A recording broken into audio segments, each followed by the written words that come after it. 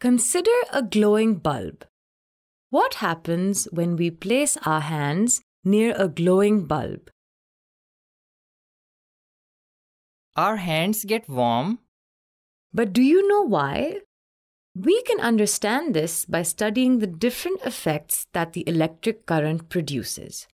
The three common effects of electric currents are production of heating, magnetic, and chemical effect. Let's study each effect one by one. First, let's study the heating effect. Going back to the example, when the current passes through a light bulb, some of the energy is used to produce the light in the bulb, and the remaining energy dissipates in the form of heat. When the current passes through a filament of tungsten, a rare element used to make the wire in bulbs, some of the electrical energy produces heat around the bulb. This is called the heating effect of electric current. Let's take a closer look to understand how this happens. When electrons pass through tungsten wire, they give some of their energy to the atoms in the wire. When receiving this energy, the atoms vibrate. It is these vibrations that heat up the wire. This effect heats up many things, including electric irons, heaters, toasters, and kettles. Then why don't the wires in our homes heat up? The wires used in our homes do not produce any heating effects. They are made of materials that have low resistance, that allow the current to flow through smoothly. Secondly, an electric current produces magnetic effect. Do you recognize this object? This is a magnet. It attracts objects made of iron. Yes, and this is a magnetic compass. There is a pointer inside of its glass chamber that points us in the right direction. Now, observe what happens when we bring a magnet near the compass. Its needle deflected.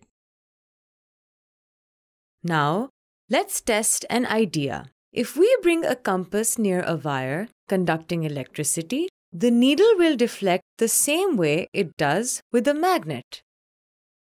Time to perform a simple experiment to test this hypothesis. Create a circuit with a battery and switch. Now pass the current through the wire, holding the wire on top of the compass. Did you notice what happened to the compass needle? Wow!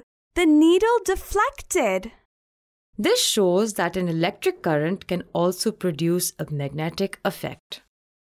A magnetic effect can be produced in a metal, like iron, by coiling a wire around it. The iron nail behaves like a magnet when an electric current passes through it. Magnets like these are called electromagnets. When the current stops flowing, the electromagnet loses its magnetism. The application of this effect is used in telephones, electric bells, and loudspeakers. Lastly, let's have a look at the chemical effect of electric currents. Let's illustrate this process with an example. Fill a beaker with sodium chloride and set up the circuit like this. This is a negative electrode as it is connected to the negative terminal of the battery, and this is the positive electrode as it is connected to the positive terminal of the battery. When using an electrolyte, a solution that conducts electricity, like sodium chloride, an electrode is the conductor through which an electric current will either enter or exit. Now, observe what happens when current passes through the solution.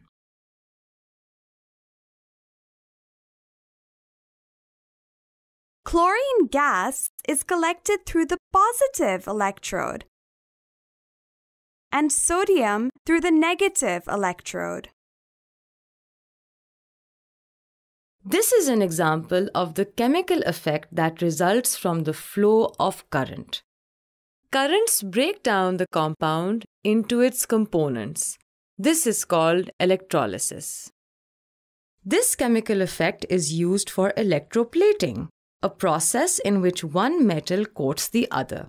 For example, the rims of a bicycle are coated with nickel. Sometimes even jewelry is coated with gold to enhance its beauty. Time for an exercise. Pause this video to discuss this question. Closely observe the process in the diagram. What is the effect taking place?